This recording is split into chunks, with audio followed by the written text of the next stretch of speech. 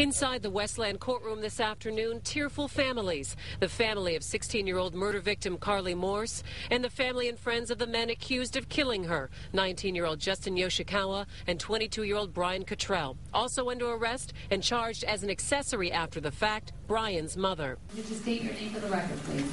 Tina Lowe. The three in court for a preliminary exam where the prosecution would lay out its case.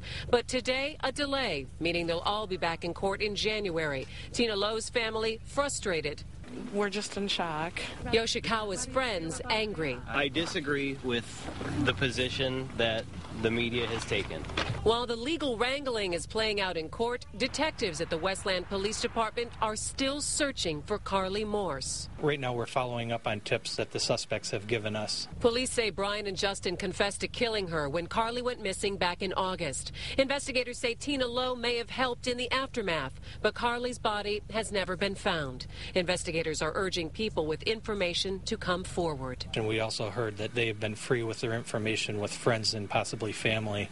So there's other people out there that may know what they've said, what they've done. Westland detectives are devoting a lot of time and resources to this case, and it has been excruciating for the Morse family to not know where Carlee is. If you have any information at all, you can remain anonymous, and you can call Crime Stoppers at 1-800-SPEAK-UP, or you can email your tip to the Westland Police Department to crimetips@WLPD.net. In Westland, I'm Christy McDonald, Channel 7 Action News. All right.